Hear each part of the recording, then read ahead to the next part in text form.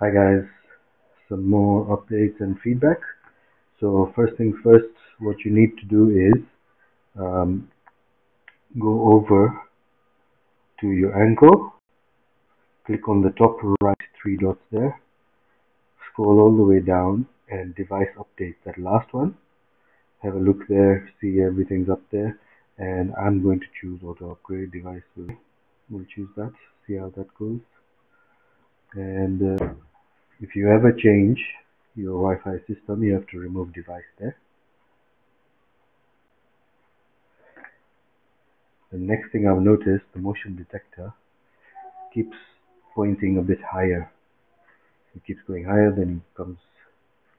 Now, if ever your motion detector has captured something, you go to playback, and then you see all that bit. While it's playing, you just press record, which means it's going to save that. Or if you want, say you want to capture that bit, uh, there's a way to pause it. There's a way to pause it there, and then just screen capture that, and then you can go to your viewed albums and you can see your screenshot and that bit. So for night mode, let's just go into that.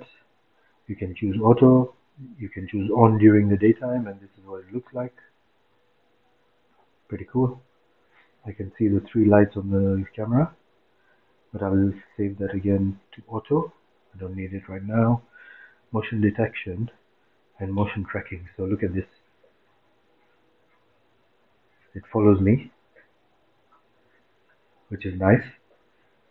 But the difference I want you to see is this is not high contrast. So let me go on the other side and you'll see how I become dark and contrasted. So that's the quality. And you can't really see me, but hey. Hey, where did you go? You're supposed to track me. Are you going to track me?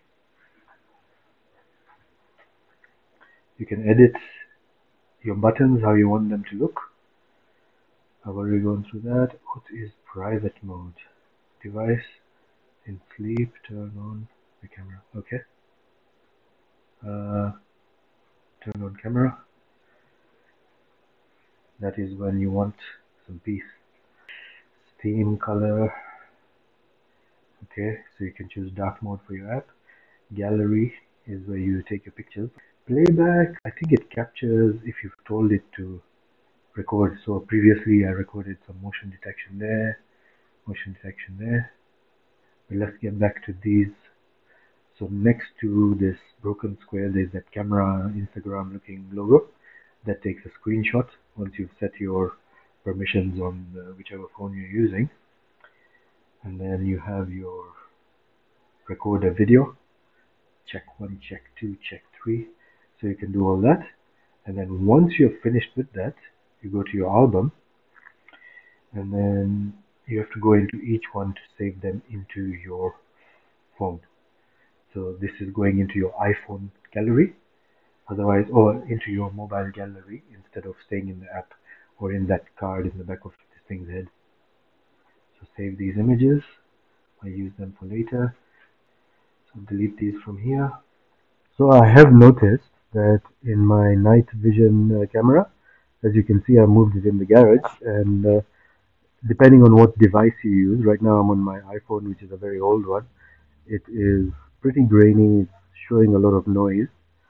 But in my other, I think the Google Pixel one, it's very crisp.